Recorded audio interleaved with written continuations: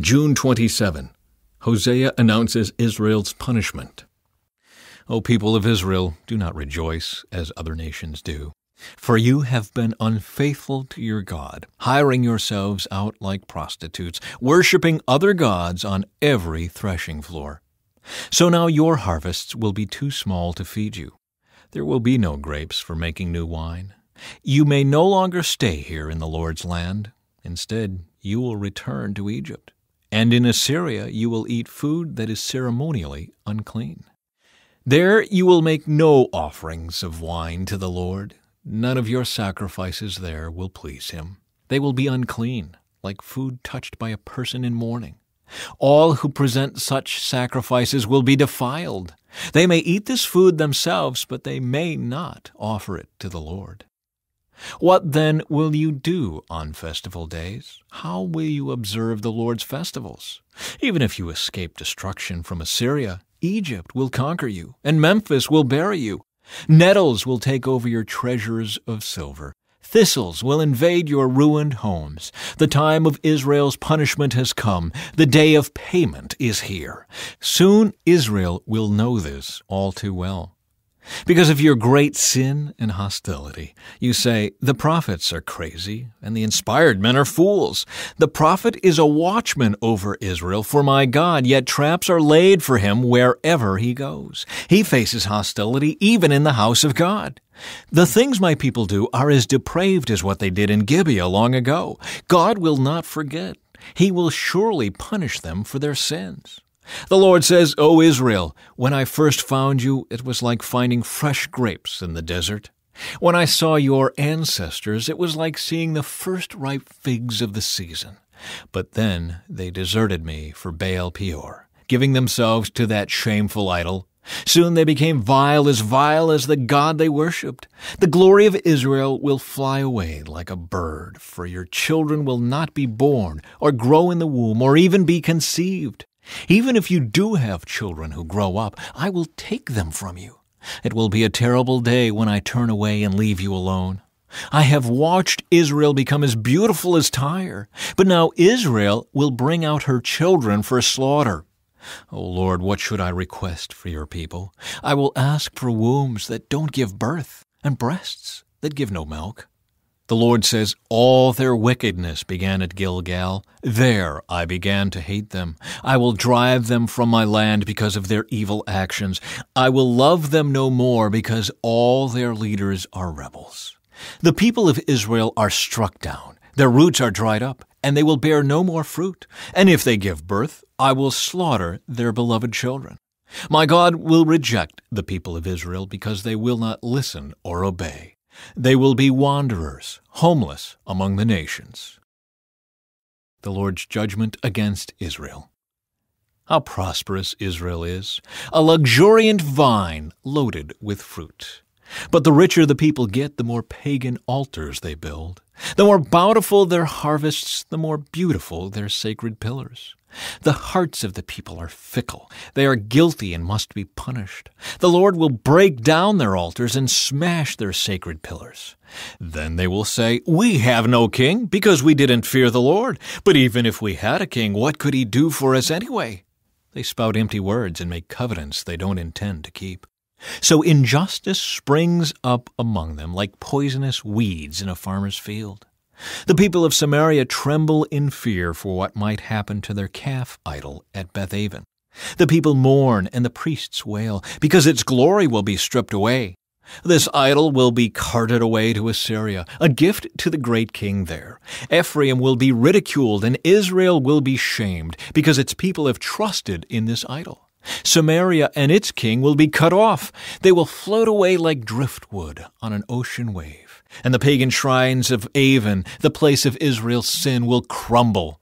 Thorns and thistles will grow up around their altars. They will beg the mountains, bury us, and plead with the hills, fall on us.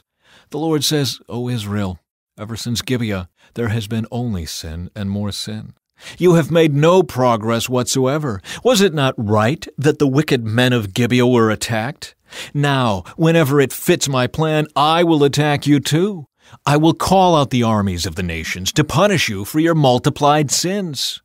Israel is like a trained heifer treading out the grain, an easy job she loves. But I will put a heavy yoke on her tender neck. I will force Judah to pull the plow, and Israel to break up the hard ground. I said, plant the good seeds of righteousness, and you will harvest a crop of love. Plow up the hard ground of your hearts, for now is the time to seek the Lord, that he may come and shower righteousness upon you. But you have cultivated wickedness and harvested a thriving crop of sins. You have eaten the fruit of lies, trusting in your military might, believing that great armies could make your nation safe. Now the terrors of war will rise among your people. All your fortifications will fall, just as when Shalman destroyed Beth Arbel. Even mothers and children were dashed to death there.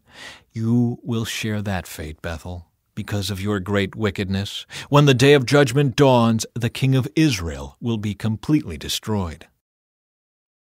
The Lord's love for Israel. When Israel was a child, I loved him, and I called my son out of Egypt.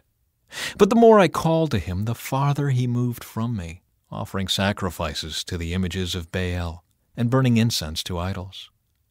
I myself taught Israel how to walk, leading him along by the hand. But he doesn't know or even care that it was I who took care of him. I led Israel along with my ropes of kindness and love. I lifted the yoke from his neck, and I myself stooped to feed him. But since my people refuse to return to me, they will return to Egypt, and will be forced to serve Assyria. War will swirl through their cities. Their enemies will crash through their gates. They will destroy them, trapping them in their own evil plans. For my people are determined to desert me. They call me the Most High, but they don't truly honor me. Oh, how can I give you up, Israel? How can I let you go? How can I destroy you like Admah, or demolish you like Zeboim? My heart is torn within me, and my compassion overflows. No, I will not unleash my fierce anger. I will not completely destroy Israel, for I am God and not a mere mortal. I am the Holy One living among you, and I will not come to destroy. For someday the people will follow me. I, the Lord, will roar like a lion, and when I roar, my people will return trembling from the west. Like a flock of birds, they will come from Egypt. Trembling like doves, they will return from Assyria. And I will bring them home again, says the Lord. Charges against Israel and Judah. Israel surrounds me with lies and deceit, but Judah still obeys God and is faithful to the Holy One. The people of Israel feed on the wind. They chase after the east wind all day long. They pile up lies and violence. They are making an alliance with Assyria while sending olive oil to buy support from Egypt. Now the Lord is bringing charges against Judah. He is about to punish Jacob for all his deceitful ways and pay him back for all he has done. Even in the womb, Jacob struggled with his brother. When he became a man, he even fought with God. Yes, he wrestled with the angel and won. He wept and pleaded for a blessing from him. There at Bethel he met God face to face, and God spoke to him. The Lord God of heaven's armies, the Lord is his name. So now come back to your God, act with love and justice, and always depend on him. But no, the people are like crafty merchants, selling from dishonest scales. They love to cheat. Israel boasts, I am rich. I've made a fortune all by myself. No one has caught me cheating. My record is spotless. But I am the Lord your God, who rescued you from slavery in Egypt, and I will make you live in tents again, as you do each year at the Festival of Shelters. I sent my prophets to warn you with many visions and parables, but the people of Gilead are worthless because of their idol worship, and in Gilgal too they sacrifice bulls. Their altars are lined up like the heaps of stone along the edges of a plowed field. Jacob fled to the land of Aram, and there he earned a wife by tending sheep. Then by a prophet the Lord brought Jacob's descendants out of Egypt, and by that prophet they were protected. But the people of Israel have bitterly provoked the Lord, so their Lord will now sentence them to death in payment for their sins. The Lord's anger against Israel. When the tribe of Ephraim spoke, the people shook with fear, for that tribe was important in Israel. But the people of Ephraim sinned by worshiping Baal, and thus sealed their destruction. Now they continue to sin by making silver idols, images shaped skillfully with human hands. Sacrifice to these, they cry, and kiss the calf idols. Therefore, they will disappear like the morning mist, like dew in the morning sun, like chaff blown by the wind, like smoke from a chimney. I have been the Lord your God ever since I brought you out of Egypt. You must acknowledge no God but me, for there is no other Savior. I took care of you in the wilderness, in that dry and thirsty land. But when you had eaten and were satisfied, you became proud and forgot me. So now I will attack you like a lion, like a leopard that lurks along the road. Like a bear whose cubs have been taken away, I will tear out your heart. I will devour you like a hungry lioness and mangle you like a wild animal. You are about to be destroyed, O Israel, yes, by me, your only helper. Now where is your king? Let him save you. Where are all the leaders of the land, the king and the officials you demanded of me? In my anger I gave you kings, and in my fury I took them away. Ephraim's guilt has been collected, and his sin has been stored up for punishment. Pain has come to the people like the pain of childbirth. But they are like a child who resists being born. The moment of birth has arrived, but they stay in the womb. Should I ransom them from the grave? Should I redeem them from death? O death, bring on your terrors. O grave, bring on your plagues, for I will not take pity on them. Ephraim was the most fruitful of all his brothers, but the east wind, a blast from the Lord, will arise in the desert. All their flowing springs will run dry, and all their wells will disappear. Every precious thing they own will be plundered and carried away. The people of Samaria must bear the consequences of their guilt, because they rebelled against their God. They will be killed by an invading army, their little ones dashed to death against the ground, their pregnant women ripped open by swords. Chapter 14. Healing for the Repentant. Return, O Israel, to the Lord your God, for your sins have brought you down. Bring your confessions and return to the Lord. Say to him, forgive all our sins and graciously receive us, so that we may offer you our praises. Assyria cannot save us, nor can our war horses. Never again will we say to the idols we have made, you are our gods. No, in you alone do the orphans find mercy. The Lord says, then I will heal you of your faithlessness. My love will know no bounds, for my anger will be gone forever. I will be to Israel like a refreshing dew from heaven. Israel will blossom like the lily. It will send roots deep into the soil like the cedars in Lebanon.